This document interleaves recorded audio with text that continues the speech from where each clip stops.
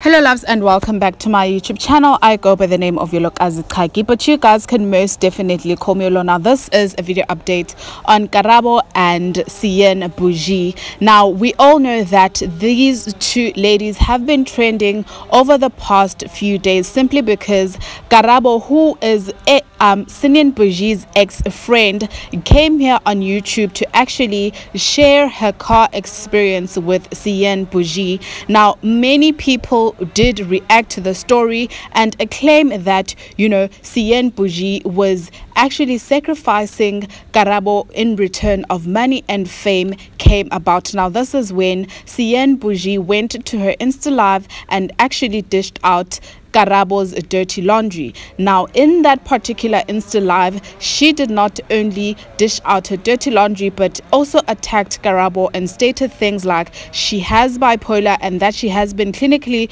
diagnosed with depression. Now in response to that video, Karabo came out and stated that the car that Cyan BOEJEE was actually bragging about and saying things like it costed her a whole lot of money, which is 300,000 rands, and she bought it only at 19 years, and that she also paid for her school fees. Karabo came forward to say that the car that she has been bragging about did not even belong to her. She did not put up money out of her pocket to buy that car, as she is only 19 and is an Instagram influencer, so therefore she does not have that much money to her name.